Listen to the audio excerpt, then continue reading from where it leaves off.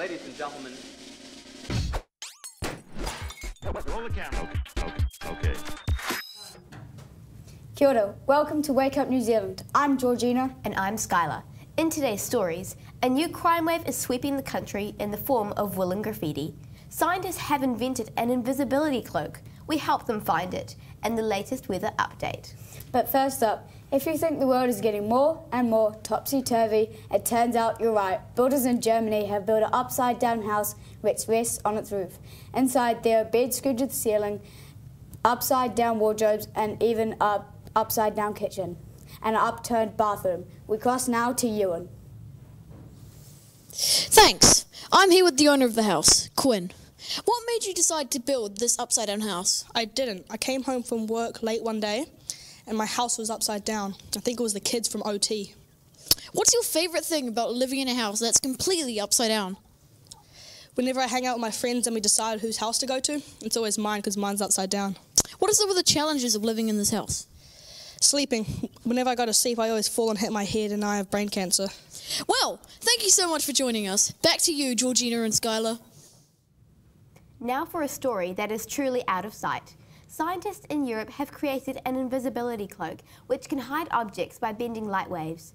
However, since inventing the invisibility cloak, scientists have been having trouble finding it.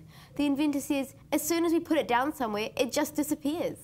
Hoping to see through the reasons behind the invisibility cloak, here is our reporter, Isla. Hello, my name is Isla Wild, and here today with me is Quinn and Ewan, the scientists behind the invisibility cloak. So, Quinn, what made you decide to invent an invisibility cloak? Well, about 2 years ago, my dad did the same thing and used an invisibility cloak on me. He basically disappeared out of my life forever. I'm just following his footsteps and trying to do what he does. He's my role model. Can you show me how this invisibility cloak works, Ewan? Quinn's dad. Wow. What do you hope this cloak will be used for in the future? Finding other people's fathers, just like me. I'm sorry.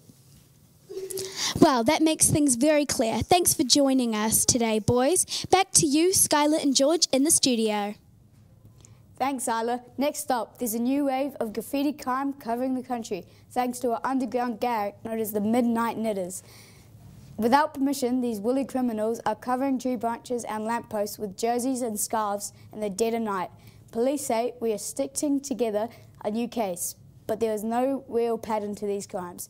We cross now to Oliver with an exclusive interview.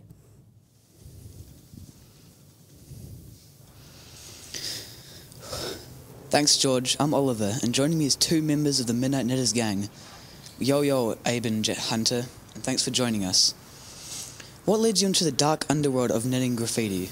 The ultimate plan.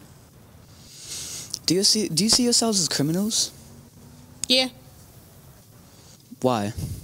Our grandpapa, he loved vandalising vans and trees, so we took over the business.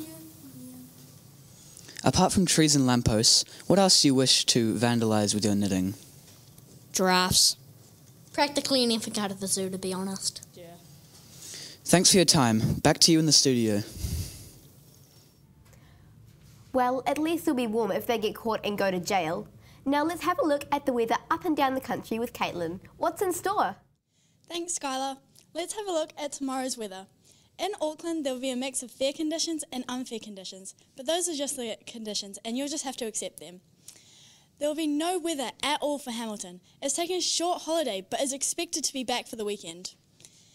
Wellington will have another capital day with no wind at all, so just keep calm and carry on. Christchurch will be cold and friendly until late morning. Then the sun will pop over for a visit. Everybody likes the sun. That's all from me. Now it's back to the news desk. Thanks, Caitlin. Well, that's all we have time for today. Hope you've enjoyed today's show. Thank you all for watching, and we'll be seeing you again next time. Until then, I'm Skylar. And I'm Georgina. Wake Up New Zealand. Goodbye.